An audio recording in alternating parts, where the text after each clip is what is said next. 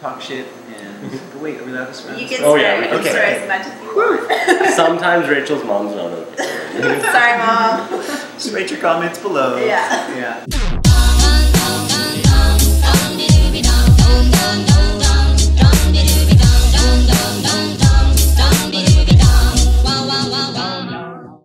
Hi, I'm Rachel. I'm Ishmael. And I'm Malcolm.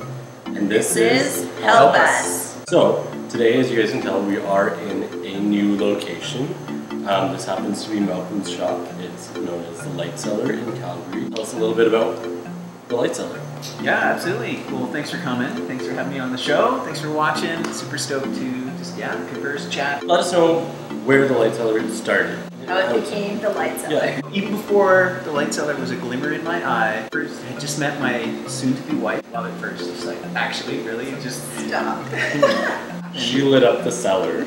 She was It's so full of light. I'd already started kind of my health journey. I started when I was 16 years old, being a vegetarian and saving the world. I had no idea what I was doing. Suddenly realized, there's a little bit more to this food piece. Because I went vegetarian actually at that time, it just drove me to eat more sugar, no energy, no nutrition. Yeah. So you get into Whole Foods, start on that journey. After high school, after college, after some traveling, and at this time I happened to be working at Community Natural Fruits. Who's this beauty that's working in the till? Such began our courting. We got together. She grew up in a household where they all had allergies, like the laundry aisle of a grocery store, because by the time she got to the end, Laura would be bright red and screaming. My wife, she's a second generation colon hydrotherapist. So when we first met, one of our, and not literally, it wasn't the first date, but you know what I mean? Like, I got a colonic. Amazing. I'm not a big guy, but I lost 5 pounds in a weekend. Yeah, colonics are insane. You know, meeting her and getting exposed to, her world just took it that much deeper. Took off again, we went traveling, we came back, we're pregnant. I knew a shift was coming in terms of picking a path, picking a direction. Yeah, I would need to be a provider. I was at this crossroad, studying nutrition or to become a baker. I'm really glad I didn't choose baking school. I went to nutrition school and that kind of solidified that direction for me. Ended up teaching, that's a big passion of mine. So when I went back to Calgary, we would teach workshops. And as I was doing that, a lot of the foods and ingredients that I'd become familiar with and were working with didn't exist here in Calgary. There was one store in town that sold cacao powder. So I'd been in the States, I had access to sources, been working with it, and I was like, well, I'm gonna order this for myself at the very least. Okay, 10-pound order, I'll get some, I'll take most of it, share it with friends. And then it would be 2 weeks later, middle of the week, someone would be like, hey, 11th class, I'm just in your neighborhood, can I come on by? Because we did this all of our house initially. But as the kind of the reputation grew and more people like this, these Wednesday afternoons in the neighborhood just kind of kept picking up. And so like, okay, we decided to open officially a Sunday a week out of our house. And that was just getting to be too much. Became known as the superfood dealer. We made the leap. We're here in Bowness. We've been here for, almost a decade. It's been a nice slow growth. So not only in terms of the products that we offer, mainly first started with superfoods. That to me made the biggest difference in my health journey. You define a superfood for whatever you want. If something's super for you, awesome, go for it. But you really have to feel it and experience it, and that's going to be as a result of it's got unique, exceptional properties. So on one end of the spectrum, we got a food. We can take apple as a quintessential example. That phrase, apple a day keeps the doctor away. Great, wonderful, food value, vitamins, minerals, calories, fiber, all that good nourishment. But let's be honest, an apple doesn't really change your day or blow your mind, right? Yeah. Other end of the spectrum, you have a herb, something like echinacea. So a herb has no food value. There's no vitamins, there's no minerals, there's no calories. It's there specifically to create a physiological shift in your body, whether it's boost your immune system or whatever that is. So you can see that those two are separate. Now there is something, I believe, in the middle, which is what I describe as a superfood. So something like the goji berry, #1 food in Chinese herbal medicine. It's got food value, it's got protein. In fact, it's got all your amino acids, it's got antioxidants, it's got vitamins, minerals. You can eat it, enjoy it as a food, but it also has a herb-like strength. So people who consume gojis or maca or XYZ, whatever the superfoods are, you can really feel a shift.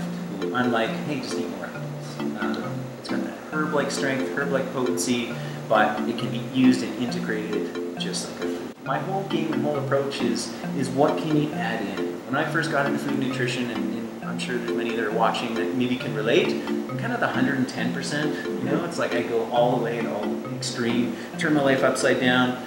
For better or worse, I mean, it was a long, slow journey for learning. I don't necessarily see that as the best method, especially for everyone. But if we can add in things that are going to give people benefits right away, you know, whether it's relief or greater strength or energy, whatever it is, that provides the momentum and that provides the inspiration, and without trying to radically change the diet.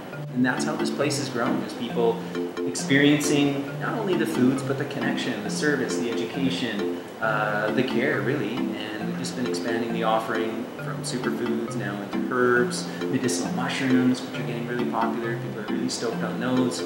So we have, you know, over 1,500 different unique items you really can't find most anywhere else in town. Along with that selection, we want to teach people and empower them how to use it, how to integrate it in, right? We have our learning kitchen, people can come, they can learn. You know, we're also doing lots of videos online as well. One thing that everyone can't really see, obviously because we're kind of just stationed over the bar here, is that this is a really large space.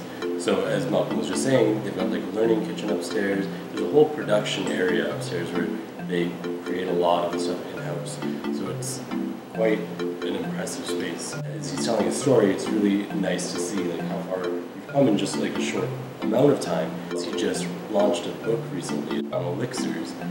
It's just kind of showing us his journey as well, and like how far he's come in less than a decade actually. As far as your book goes, you know, it focuses a lot on elixirs, and we're actually having some right now. Yeah. All right. So what can you tell us about the book? So elixirs are one of those best delivery systems. It brings together, I like to say, the best in modern nutrition with ancient herbal wisdom.